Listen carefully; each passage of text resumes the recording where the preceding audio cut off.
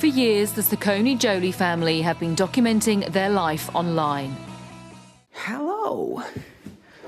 Welcome to the vlog. To almost 2 million loyal followers.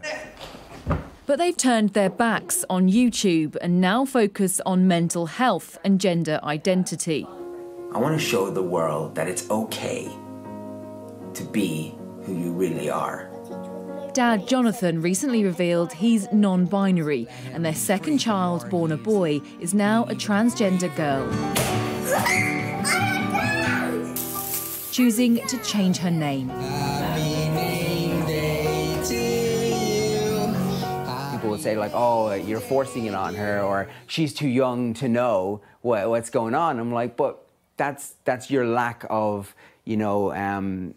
kind of exposure to that environment. You don't have a trans child. You are not a trans person.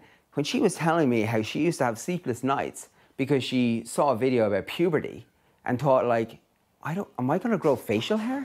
Am I gonna I'm gonna have babies, right, when I grow up? Like, I'm gonna be a mommy, right? I don't know how to answer that question because it's really sad. And to see a child just be questioning it all and be like, I'm in the wrong body. Can I change, please?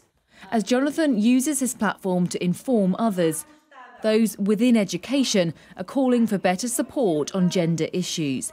New research shows almost 80% of secondary school teachers have students who identify as trans or non-binary, and 2/3 say they'd like government-approved lesson plans on the subject. Teachers aren't experts in trans children and trans people, and that's really why we want the government and the DfE to help us setting those policies, in particular, changing rooms, toilets, sports in particular, and single-sex schools.